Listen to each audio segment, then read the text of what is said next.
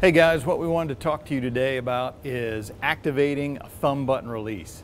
A lot of bow hunters are switching to thumb triggers just to get away from the wrist strap.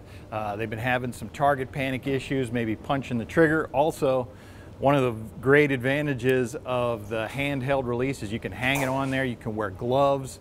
This is a release that you can activate with gloves, just a nice release. But anyway, this release does have a trigger, so you can punch it. We want to make sure you're not trading one target panic issue for another.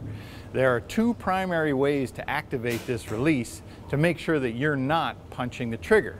So one of them is to come to full draw.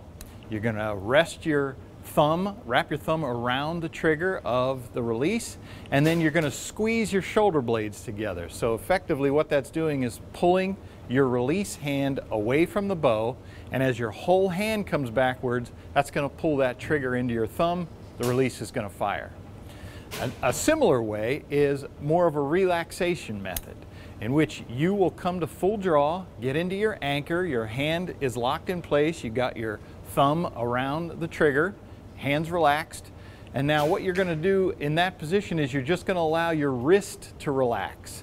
When you do that, your hand is going to stretch open, which is going to allow the release to pull forward, which is going to pull the trigger into your thumb.